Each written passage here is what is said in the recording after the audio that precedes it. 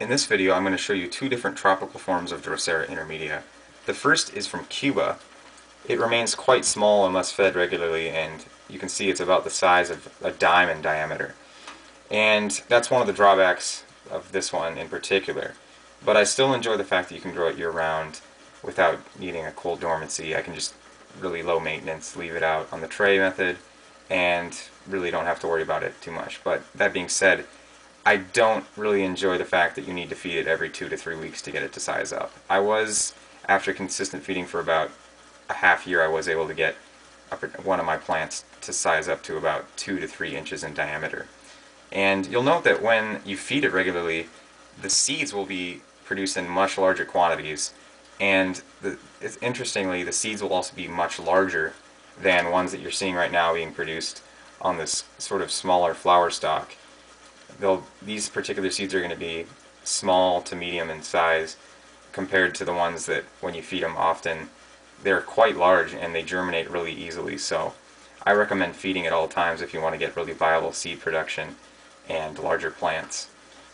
The second form of tropical Drosera Intermedia that I wanted to show you is from Mount Roraima, and I really enjoy this one in particular since it stays quite larger than the Cuba form when left unfed, and you can see that in comparison to a quarter, they're about, I'd say 2 inches across in diameter right now. And I really enjoy the fact that they produce quite sizable petioles and sort of spread their legs out, if you will, over the pot, and it kind of gives them a sprawling look, which I enjoy.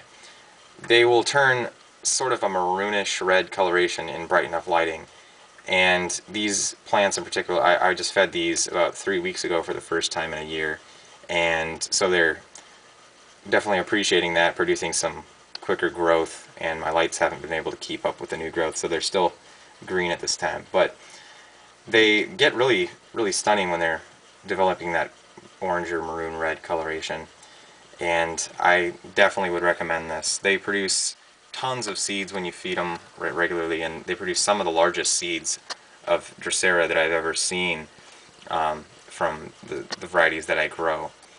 And especially you'll notice that when fed, the seeds will also, like the Cuba form, be more viable. They'll be larger, and they'll grow in plantlets much faster, or seedlings much faster than if you don't feed them at all and use sort of the smaller seeds that they will produce. So as always, I recommend feeding these all the time. And so I hope you can get a sort of a good idea of what this plant looks like. And with that, I will conclude this video. Thanks for watching.